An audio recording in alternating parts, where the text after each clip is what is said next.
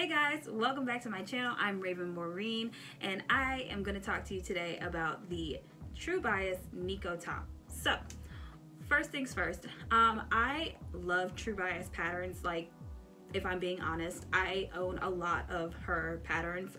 There's the Roscoe blouse, the Lander pants I still haven't made. There is the Ogden cami, which if you know me, you know I've made this thing 10 times over.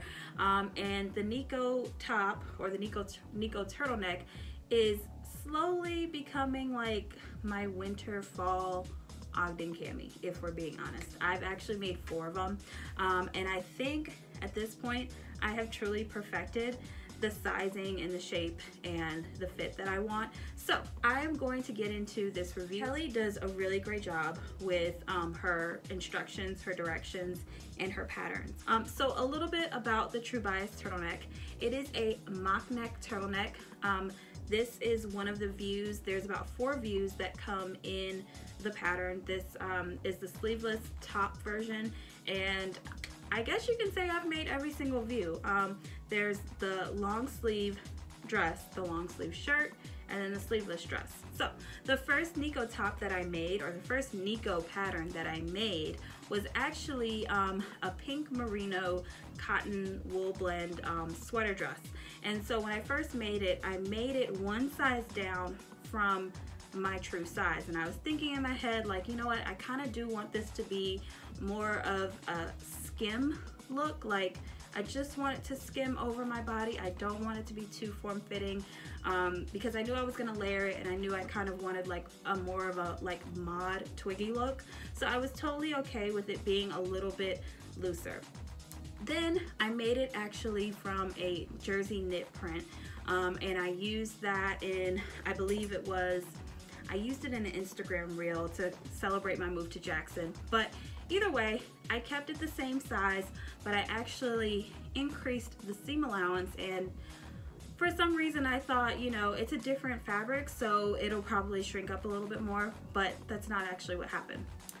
Third time, truly a charm, was when I made this shirt, and I said to myself, you know what, I'm gonna look at these measurements again and see, like, okay, where exactly do I really want this to fit? So I used my rule of 3 inches with knitwear, and what that is I usually take all of my measurements, my bust, my waist, my hip, and then I subtract 3 inches from my bust, 3 inches from my waist, and 3 inches from my hip area, and then I say, okay, that's gonna be my size for knits. And I know that sounds a little like, what? But the math is real, trust me. So when I made this one, this is a modal, I think you want to say. It's a modal knit, so I think it's a man-made fabric, but it is very tight. It is very, very, very form-fitting. It's got great resistance, and I thought that it was perfect for this turtleneck.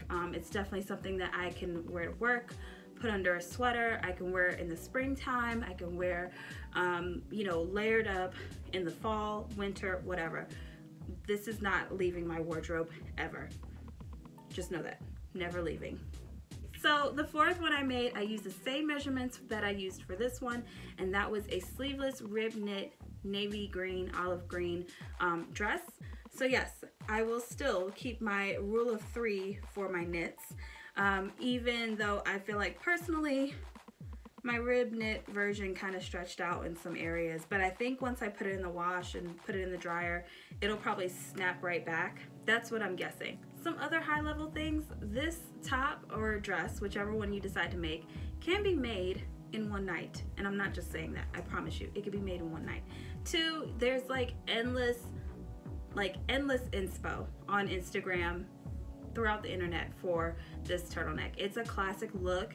It can be designed, hacked, and whipped up any kind of way. The other thing is that I don't think this is really going out of style. Like, I love turtlenecks, period. I think that for me, it's like a no-brainer in the morning, especially in the fall and the winter. Like, throw on a turtleneck and just go about your day. So I'll never stop making these. But all right, you guys, that's all I have for the Nikko pattern today. Again, that's by True Bias, and one more time, I am not being paid.